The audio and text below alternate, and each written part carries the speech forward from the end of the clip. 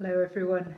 I'm going to take you on a little tour of Christchurch so that you know what to expect when you come back to the building next week and you've got an idea of what measures are in place to help keep us as COVID safe as possible.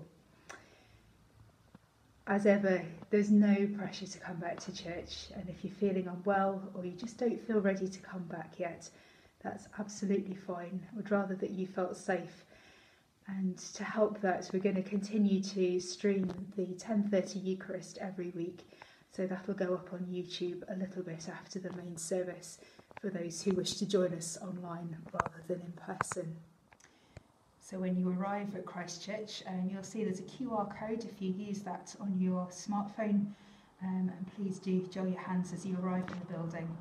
And if you're somebody who wears a face covering, please do wear that throughout the service until you come to receive communion. So coming into church, there's a table here with, again, space to sign in for the service, space to gel your hands and do the QR code if you've not done that already.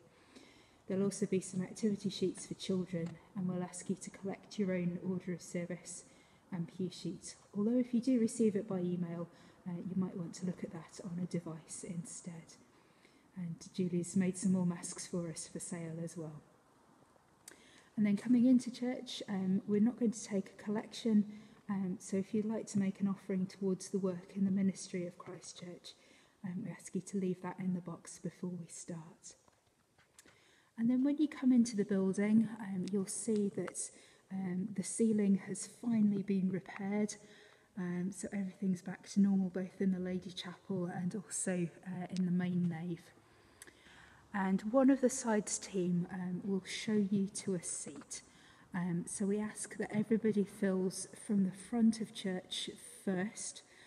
So even if you've got a preferred seat, we do ask that you sit from the front forwards.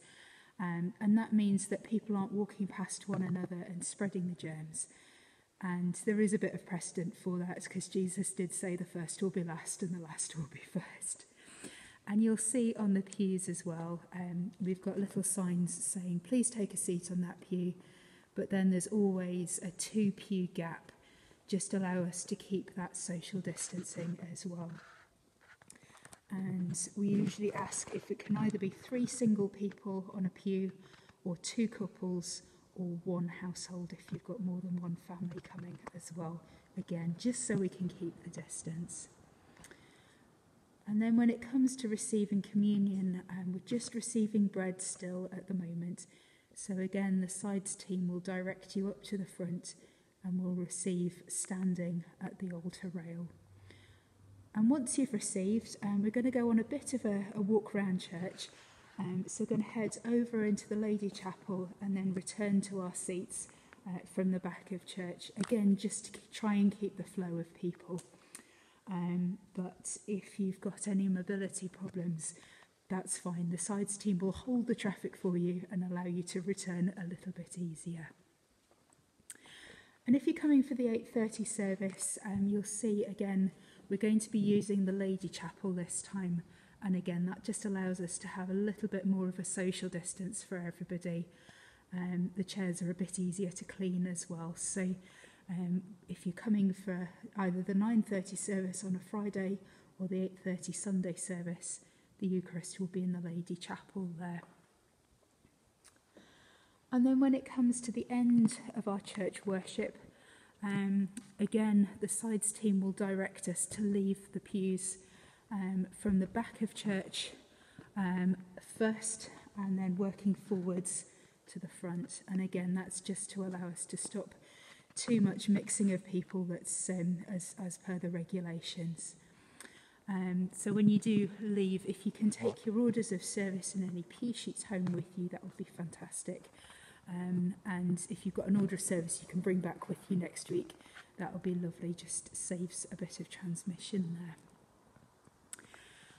If you're able to help us clean the pews after the end of the service, obviously with them being quite historic and fragile, we're going to be using some of this Ecover spray. So that goes onto a dry cloth and then wiping down the pews afterwards.